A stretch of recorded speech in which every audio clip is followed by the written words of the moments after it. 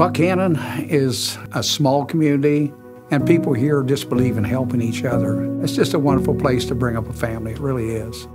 I became involved in the Band of Brothers. One thing, I wanted to be part of something that was greater than myself, and I wanted something to help me get closer to God and be involved in a group of men trying to fulfill the great commandment, which is love the Lord your God with all your strength and your neighbors as yourself. A fellow named Russ Bush, he would have these Bible studies at his house.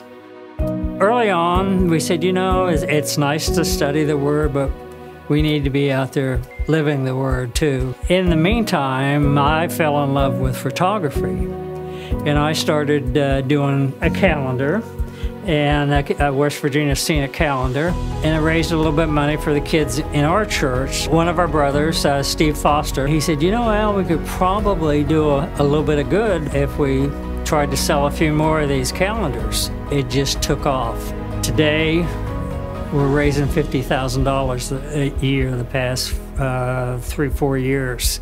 Well, the Prison Angel Tree program is a biggie because we have a party for these kids, and we have Santa Claus, and to see the looks on those kids' face when they get their gifts, which they're not expecting. Most of the time, they don't know what's happening, is just a tremendous blessing. Some of the things we've done is, after floods, we took Christmas gifts to Clay County and other places, and when you hand a kid a gift who doesn't think they're going to get anything for Christmas because their family is struggling, and you see the look on their face, you know you've made a difference. Recently, we just built a wheelchair ramp, and the person that we built this ramp for was just ecstatic that they got a ramp, and that opened up their mobility, they could go.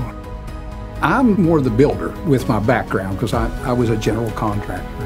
Anytime anything comes in that needs done, like a ramp or anything like that, I go and measure it up and figure all the material and oversee it. And I wouldn't be surprised if I haven't built 20 ramps. Band of Brothers is such a wonderful organization. They not only meet the needs here in Upshur County, but throughout the whole state. Having a local group that serves right where we live and looking at the surrounding needs is just such a blessing.